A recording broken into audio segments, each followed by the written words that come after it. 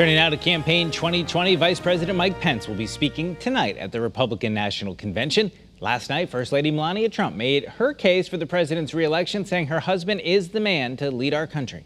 We all know Donald Trump makes no secrets about how he feels about things.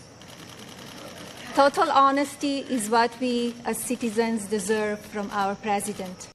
Much of the evening was designed to showcase a softer side of the president. Trump was shown pardoning a convicted bank robber who turned prisoners' rights activist and overseeing a naturalization ceremony for several immigrants.